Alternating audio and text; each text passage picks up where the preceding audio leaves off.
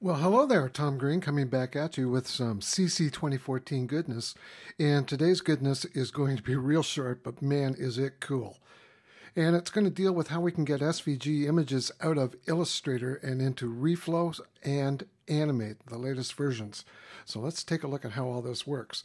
So I've got open a radio piece of clip art here from an old version of Illustrator. And as you can see right here, it's nothing more than a series of vectors and so on.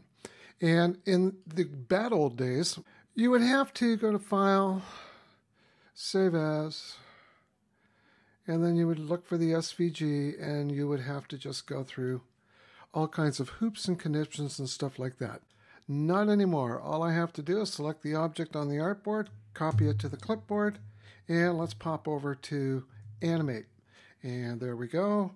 And to bring in an SVG graphic from Illustrator, paste, Command or Ctrl-V. And you get this little dialog box, and it says pasted SVG, which doesn't tell me anything. So I'm going to change it to radio. So we'll just get that name out of there.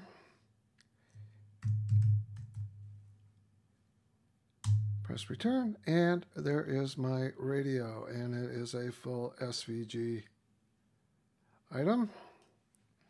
And if I pop over to Reflow and do the same thing, paste, Command or Ctrl-V, there's my radio. And I can place it anywhere on the Reflow page. And because it's SVG, it's fully scalable and all that cool stuff. So there you go. There's a real big time saver.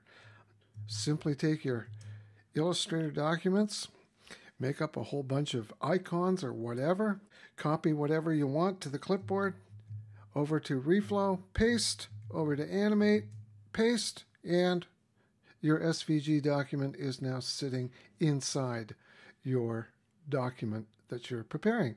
And you can see there it is, SVG right there in Animate. And if I go over to Reflow and open up the library, you can see there it is, pasted SVG. And if I want to rename it, all I have to do is name it radio, and I am good to go.